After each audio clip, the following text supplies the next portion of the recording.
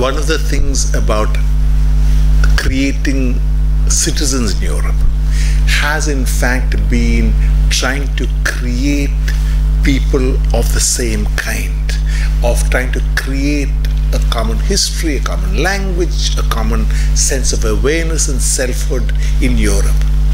And this has been largely successful till lately, when a lot of migrants from the former colonies of Europe and the outer peripheries from Turkey, North Africa began to come in as substantial minorities.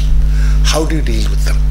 Initially, they were willing to accept, to assimilate, but now there is increasingly, because they've been treated as second class or different citizens, like the guest arbiter, the guest workers in Germany, from Turkey and so on, there has been an attempt to assert that their own identity with wearing the hijab, the Muslim scarf, trying to assert a Muslim identity, for instance, other identities.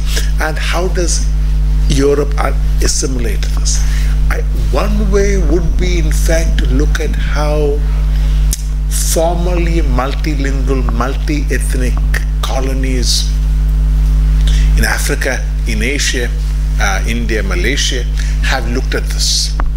Because one of the problems, I think, is also the fact that these immigrant communities are not homogeneous units. A Muslim girl might not want to wear the hijab or might want to wear the hijab. So by affirming the identities could also be coercive.